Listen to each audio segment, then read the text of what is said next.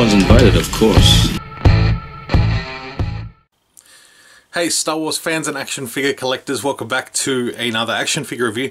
This time we're diving into the new wave of the retro collection based on characters from The Mandalorian, which I'm pretty actually excited about. I wasn't planning on picking these up, but I decided to start with two, and they look like they're going to be plenty available because there's just my local Zing Pop Culture and EB Games stocked to the brim.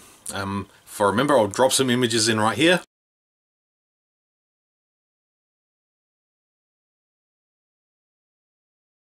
So there's going to be no shortage at all of these things. So I thought, why not kick off with the titular character, the Mandalorian himself. Now, this is looking pretty good. Cards looking nice. We've seen this in the vintage collection already, so I prefer the vintage collection version.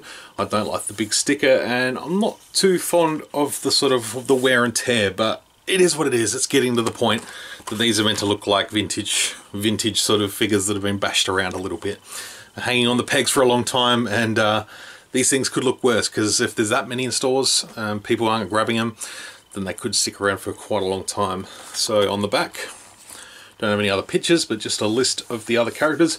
Remnant Stormtrooper is obviously one that will become available in Monopoly game only, and word is that's not going to hit down here in Australia, so search elsewhere for your Remnant Stormtroopers.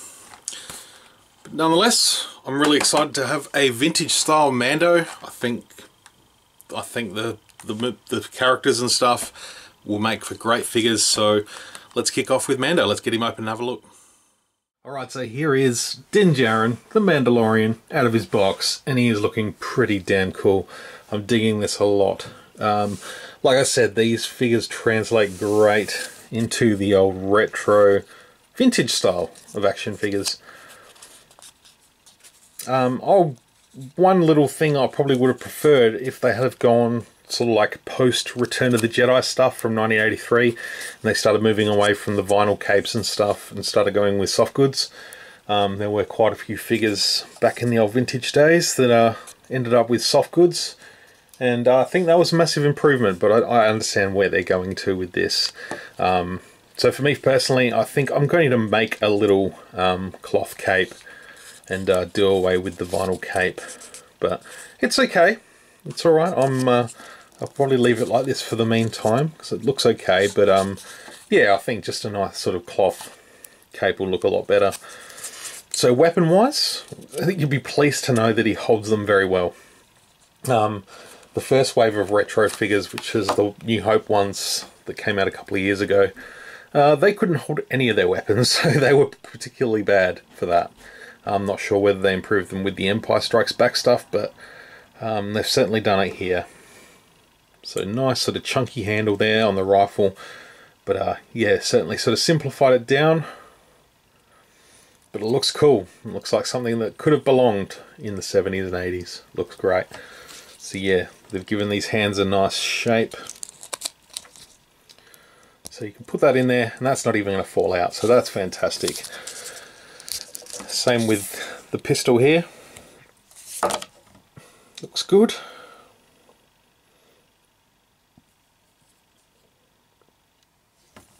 And again, holds really well in the hand.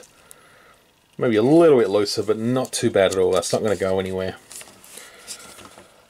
So the overall sculpting on this thing is just really, really cool.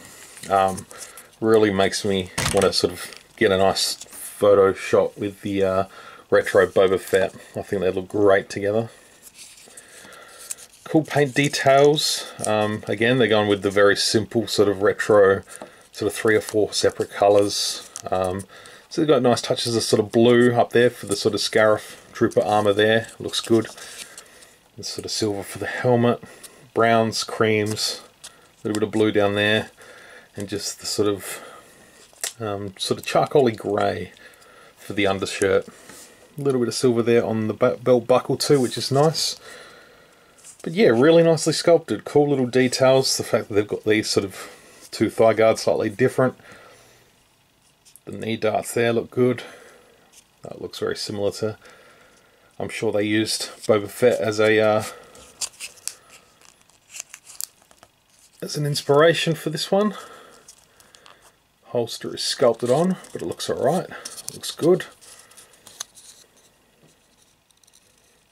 Nice sort of patterns there on the back of the sleeve. Looks really cool. I'm liking it a lot. They look freaking cool. Yeah, I was never really against the idea. I was sort of all for it. Just sort of half decided that I didn't really want to dive in and collect these figures just because it was going to be another 7 or 8 figures that I had to buy. But having this one in hand now, I think I'm all in.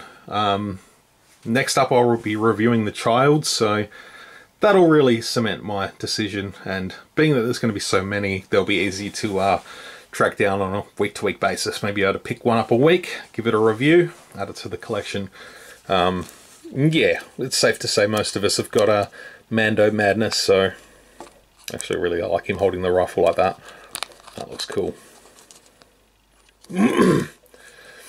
Alright folks, love to hear what you think. Please drop sound out in the comments below. If you like this video, please give it a thumbs up and hit that subscribe button if you haven't already.